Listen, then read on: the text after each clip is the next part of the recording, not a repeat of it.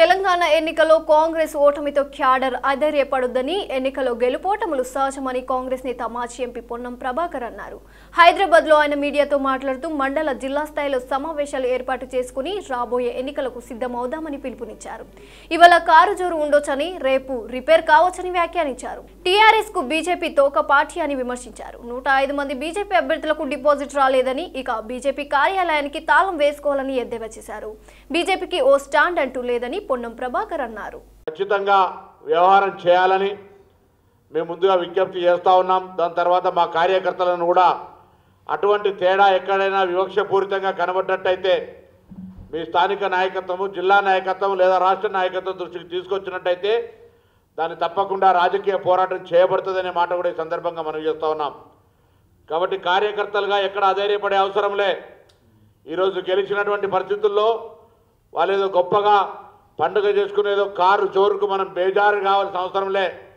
దానికి కూడా బ్రేకులు ఫెయిల్ అవుతాయి, దానికి కూడా రిపేర్ షాప్ పోవాల్సి వస్తుంది, ఒక రోజు వస్తుంది, తప్పకుండా పని జరుగుతుంది. కానీ అప్పటిదాకా మనం ఏం కూడా బేజారు అయ్యేటువంటి అవసరం లేదనే మాట చెప్తా ఉన్నాం.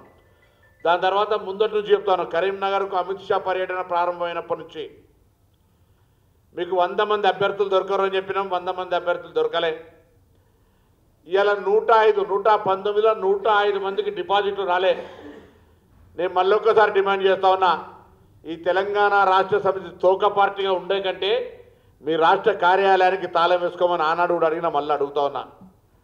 105 సీట్ల డిపాజిట్ రాని మీరు రేపొద్దున ఏ ముఖం పెట్టుకొని ఈ తెలంగాణ రాష్ట్రంలో 17 లోక్సభ స్థానాలకు పోటీ చేస్తారు?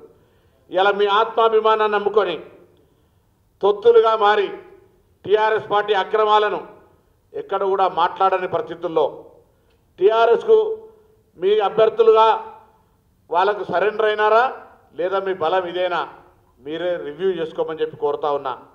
నరేంద్ర మోడీ గారు చంద్రశేఖరరావు గారికి మద్దతు, అమిత్ షా చంద్రశేఖరరావు గారికి మద్దతు, లక్ష్మణ్ వచ్చి ఇక్కడ యాత్ర చేస్తాడు. ఏం సాధించారు? కనీసం ఒకరికన్నా నలుగురికన్నా ముఖ్య నాయకులకు కూడా డిపాజిట్ రాకపోతే అది కూడా ఇలా ఒకసారి మీరు గమనించవలసిన అవసరం ఉన్నది. నేను మళ్ళీ కూడా కోరుతాను, ఇలా తెలంగాణ బీజేపీ టీఆర్ఎస్ పార్టీ తోక పార్టీగా బోర్డన్న పెట్టుకోండి, లేకపోతే ఆఫీస్ తాళం వేసుకొని వాళ్ళకి చెక్క